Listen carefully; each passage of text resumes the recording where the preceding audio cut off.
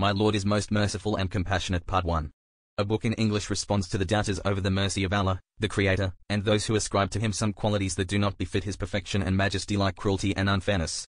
It underlines that Allah's love for His servants is different from the love humans have for each other, because their concept of love is a need the loving person seeks and finds in the beloved, but Allah is free from that. His love for us is due to His generosity, kindness, and mercy. These misconceptions will be refuted by narrating some realistic situations, based on dialogue and arguing with wisdom. We feed you only for the countenance of God. In the first 2 years of our stay in Lagos, Nigeria, we lived in hotel apartments so that it would be easy for us to look for a suitable house near the kids' schools. Usually, after I returned from any trip, I was keen to bring simple presents for all janitors and the workers, and share with them food and drinks. At that time, spreading the word of Islam, dua, was not in my mind. My intention was only to get close to God by giving gifts. When we decided to leave that place to move on to the new house, we were surprised that everyone in the area was crying. The driver told us that they have never met a Muslim family of such high manners who spread the spirit of love and fraternity and wanted to reward us. After hearing that from the driver, I had two thoughts. Should I feel good that we made their hearts happy? Or should I feel sad about the condition that the Muslims are in, which gave the people of that country such a bad impression about Muslim people in general? I told the driver that we already got our reward, which was their happiness, and I then remembered the verse, "We only feed you for the sake of God. We want from you neither compensation, nor gratitude." Quran 76:9, so I got relieved. They conceal within themselves that they only feed them for the pleasure of Allah, not intending to receive any recompense from those whom they have fed, nor any praise. Quran 76:9. My mercy encompasses all things. I remember the story of the French language teacher. She was an African from a country called Benin, which was adjacent to Lagos where we stayed. After the lecture, I told her that I needed a housemaid who could speak French, for my kids and I could practice the French language with her. I was surprised when she replied to me, "I am ready to work for you." I told her, "You are my teacher, and you have my all respect." She said, "You are very kind, but I am really in need of this job. You know that I come from Benin, adjacent to this city, and I need a place to stay. I will clean the house for you at morning, and work in the center at evening. Also, I noticed that you are very friendly, even though your holy book, Quran, never talked about love, nor even about the love of the Creator to His servants. How can He love them while He tests them and restricts His provision?" I replied to her, "Regarding the place you need to stay in, you are welcome with no job and for free. We already have an annex for the workers, and you can share the dorms with them. Regarding what you've said about the Quran, have you ever read the Quran?" She replied, "No, but I have heard about it." I told her, "If you read the Quran, you will see what is mentioned in it about the mercy and love God has for His servants. But God's love to His servants is different from the love humans have with each other, because love in humans' case is a need that the loving person seeks and finds in the beloved. But God does not need us, humans. Hence, His love for us is out of generosity, kindness and mercy. The love coming from the powerful to the powerless, coming from the free of need to the needy. The love coming from the competent and mighty to the helpless, coming from the most great to the humble. The love which comes with sagacity and wisdom." She asked, "How come?" I replied, "Wouldn't you bring your child to the operation room to have her stomach opened?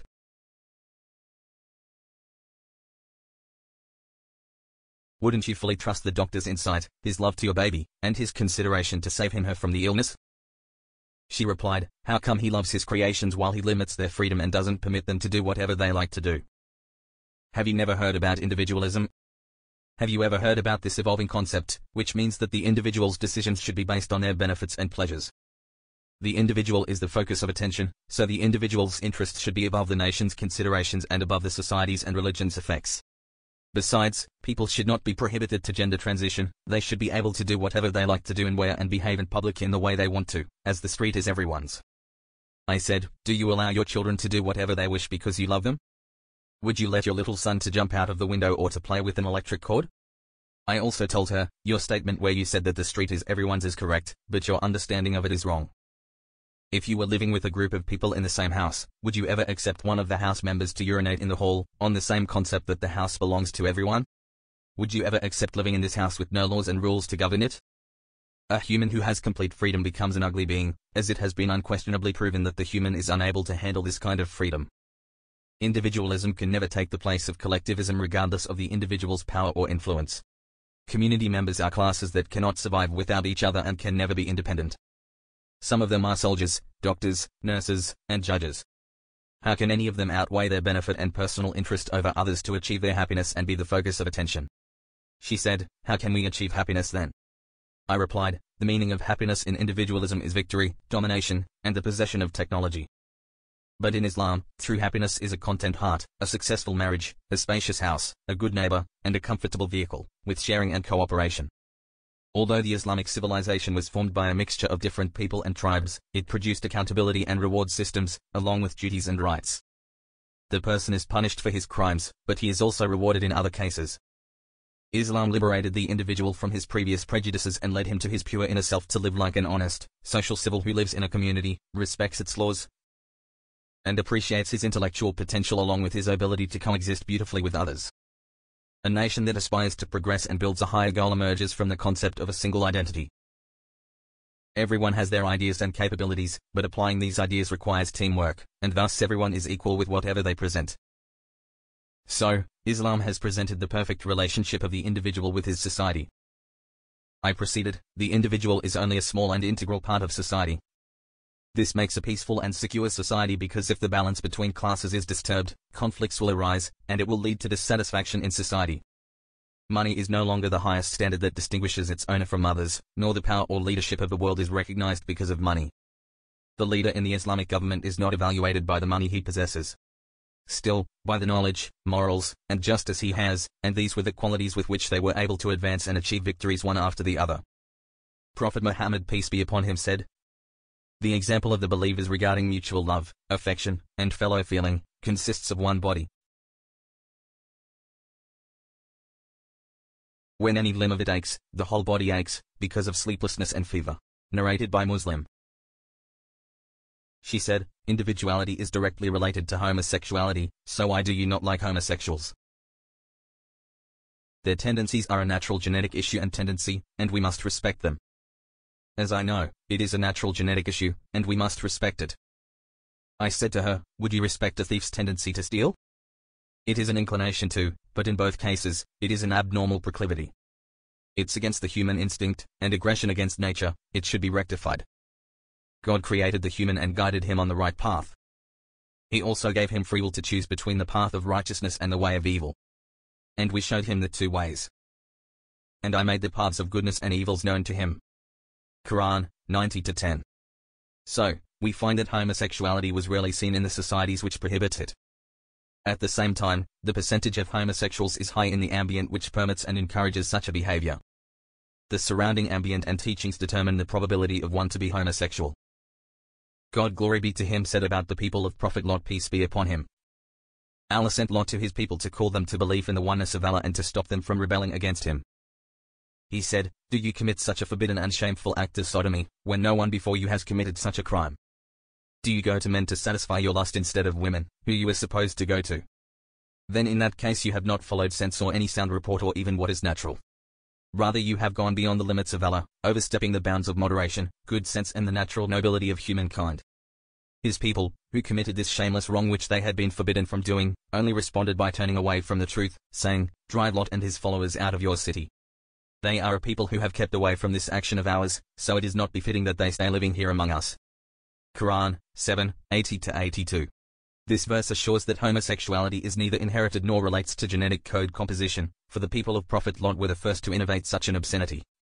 This is in line with an eminent scientific study which ensures that homosexuality has nothing to do with inherited. The identity of a human being is continually changing.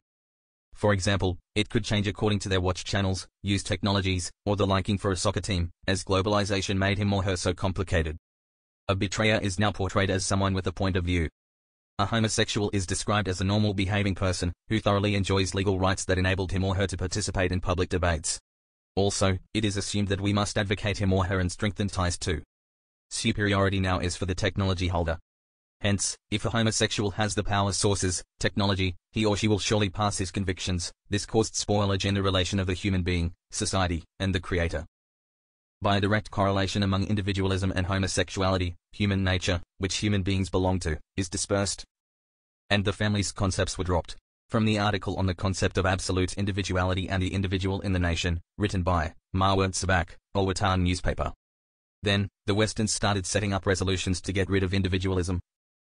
This is because keeping this perception will undoubtedly cause the loss of the accomplishments modern man has achieved, the same way it will cause the failure of the notion of family. So, Till now, the Westerns have been suffering from a population decrease, which has led to attracting immigrants.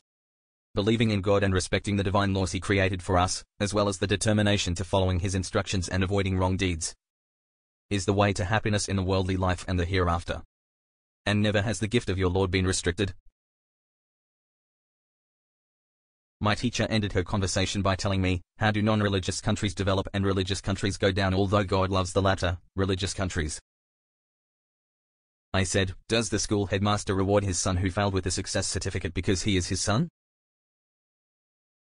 Some rules and norms must be followed, and on that basis of these sets, we define who succeeds and who fails. However, this does not affect the fact that the headmaster loves his son more than anyone else. Indeed, he, the son, is who carries his name and will be his only heir. I also told her, the universe is just like a school, it has its laws and norms. The disbelievers achieved the materialistic and technological progress because they applied the universal laws and the divine norms to establish good political systems and robust educational and pedagogical systems with methodological standards. This materialistic progress is only for those who apply the divine norms and the universal laws. This proves that the worldly success doesn't favor a white or a black. Justice is one of God's names and injustice is one of the ugliest acts God warned us, humans, from committing.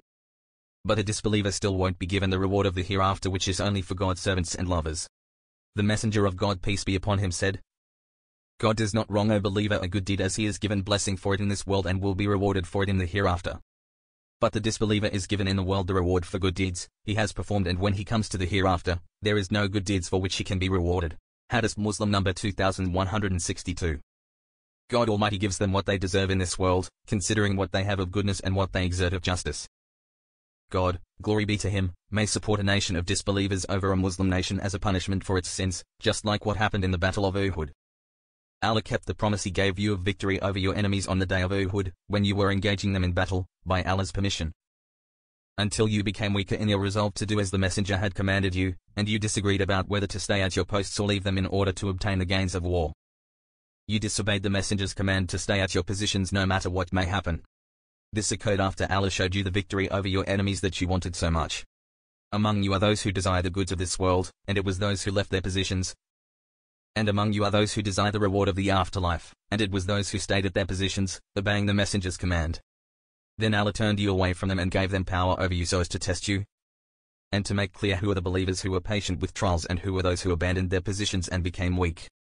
Allah has indeed forgiven you for what you committed when you went against the Messenger's command, and Allah's grace for the believers is great, guiding them to faith, forgiving their disobedience, and rewarding them for the difficulties they go through. Quran 3:152. The Messenger of God said, God Almighty shared out your character between you as He divided provision between you. God Almighty bestows wealth on those He loves and those He does not love. He only gives faith to those He loves. Hadith Bukhari in Adab al-Mufrad. She replied, well, if I believe in Him right now, will He make me wealthy and give me a house? I said, if your father didn't make you wealthy or give you a house, would you deny His existence? God is waiting for us. There is a beautiful story about a group of Chinese atheists who were wondering about God's mercy. One of them asked, how come the Creator gives us instincts, then after that, He asks us not to use them? How come He gives us money, and after that, He asks us to lose it by giving it to charities? How come He gives us time and then He asks us to waste it in worship? Isn't that a proof of His cruelty? I replied to him, that means you believe in Him, but you just question whether He is merciful or not? He said, no, I don't believe in Him because He is cruel. I said to him, your assumption that He is cruel is just itself evidence that He exists. Sorry, but you are contradicting yourself. God is above from being unjust or evil. He is the merciful compassionate, His mercy is the absolute mercy. Anyways, the cruelty you assume is not evidence against God's existence, but it's against whether He is merciful or not. I also told him, when you wish to release your instincts, you tend to be a slave to them, instincts. Yet, God wants you to become a master over them. He wants you to be a reasonable, wise person who manages his instincts. At the same time, you are not supposed to restrict them. It is better to direct them towards upgrading your soul and elevating yourself. I asked him, do you have children? He said, yes. I said, if you obligate your children to devote some time to study to have an honorable intellectual rank in the future, while the children's desire is just to play, are you considered an oppressive father? I was sincerely astonished, seeing the group fly from excitement about my response. Then, one of them asked me, what can we do now, considering that we have been distanced from God a lot? Will he forgive us if we came back? We have offended him a lot. I told him, you just offended yourselves. God, the Almighty, does not need us, but we need him. Anyway, what would you do if your disobedient son stayed away from you? Would you make him feel ashamed? Would you ask him to shoot himself? He replied, I would keep waiting for him to come back, and pardon him if he came. I told him, so, God is waiting for you now. He burst into excitement and chanted loudly, God is waiting for us. He chanted again. Then everyone turned to each other saying, God is waiting for us. God's messenger, Muhammad, peace be upon him, said, God is more pleased with the repentance of his servant than any one of you who loses his riding beast in a barren land while it was carrying his food and drink. He despairs of ever finding it, so he comes to a tree and lies down in its shade, having given up all hope of finding his beast that he rides. Then whilst he is there like that, suddenly he sees it standing near him, so he takes hold of its reins, and because of his great joy he says, O God, you are my slave, and I am your Lord, i.e., he makes a mistake because of his great joy. Narrated by Bukhari. I also remember a personal experience I witnessed with a famous Indian actor who has converted to Hinduism so far. We discussed the mercy of God and his affection towards his servants. One of them asked, how come God sometimes depicts himself as the forgiving and the merciful, yet he becomes the severely punishing? I replied, God is forgiving and merciful with those whose sins are committed without persistence because of their weak human character. He is also forgiving for the sins that do not intend to defy the Creator, Allah. Indeed, the Almighty destroys the one who defies him and denies his existence. He also destroys the one who draws him in the form of an idol or an animal. I was then inappropriately interrupted by the actor. He said, these are minor issues that God doesn't care about. I told him, if you insult an animal, no one can blame you, but if you insult your parents, you'll be reprimanded severely. Don't look how small the sin is, but look to the greatness of whom you disobeyed. Then follow me so that God will love you. I had one of the most challenging experiences with two Christian South African siblings, and the brother's wife, who was a Buddhist Thai. The woman and her brother were white South Africans, and they were remarkably tall and massive, while the brother's wife was very short and tiny. I was confused at first by the differences in the heights, the body frames, and the visitors' beliefs. I was supposed to start my conversation with them by a short presentation about Islam. Instead, I was surprised with the fluency of non-stop talking by the South African woman. She barely gave me a chance to utter one word. She kept saying, God is love. God loves you. God died for you. I then held myself up and said to her, all right. I'm ready to embrace Christianity if you answered my questions. The visitor cheered up, and she went to bring her sister-in-law to let her listen to our conversation. She was in another corner of the mosque, taking pictures. I understood that the South African lady had been trying to convince her Buddhist sister-in-law to convert to Christianity since a long time. And she thought that if I accept converting to Christianity, it would be a motivation for her sister-in-law to do the same. In the presence of her sister-in-law, the visitor said to me, well, I'm ready, tell me your questions. I said to her, you said that God loves me and that he died to forgive my sins. She said, yes, that's right. I asked, would the love I have for my son make me kill myself to forgive his sins? With all his love for me, is God unable to forgive me if I just repent and turn back to him? Can the love God has for me make him punish me for a sin committed by someone else, Adam's sin, and then grant me salvation just if I believed in the death of another person on a cross? Not for my good deeds? Was God with all his love to Jesus unable to protect him from killing and crucifixion? How come God may die when he is ever living and does not die in your creed? Isn't this a contradiction? According to what you believe, when God died for 3 days, who was managing the universe in his claimed absence? Who gave the provisions, lives and caused death? God is omnipotent. Does it suit his majesty to be fixed to a wooden beam? To be tortured to death as you claim, especially that the crucified person is considered cursed in your book? In which chapter in your book did Jesus say that he is God? When Jesus cried and prayed to God for help when they wanted to crucify him, did he pray to himself? Exalted is God, God the Almighty is high above what they say. And, 4, they're saying, indeed, we have killed the Messiah, Jesus the son of Mary, the messenger of Allah. And they did not kill him, nor did they crucify him. But, another, was made to resemble him to them.